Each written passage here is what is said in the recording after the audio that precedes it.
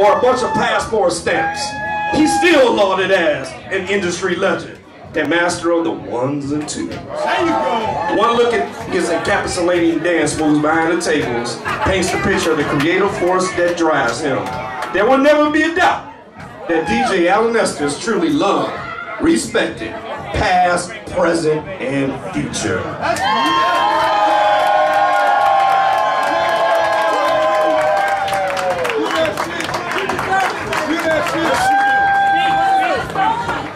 Al, you want to say something? Come on, bro. Let's say the man.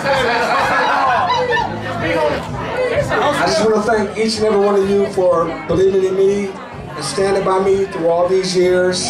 My family, my extended family, who stood by me when I couldn't stand by myself. I just thank you all. I mean, I don't know what else to say. Thank you. Say house it up. Thank you. I want to thank all of my DJs who came out.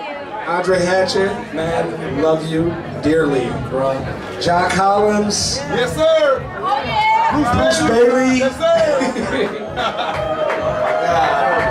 Carl Craig, the legendary Carl Craig, took time out of his busy schedule to come here and play for me. My promoters, Robert Charlton, Angie Slade, Michelle Weeks, Andre Murph, and Krista Shrub.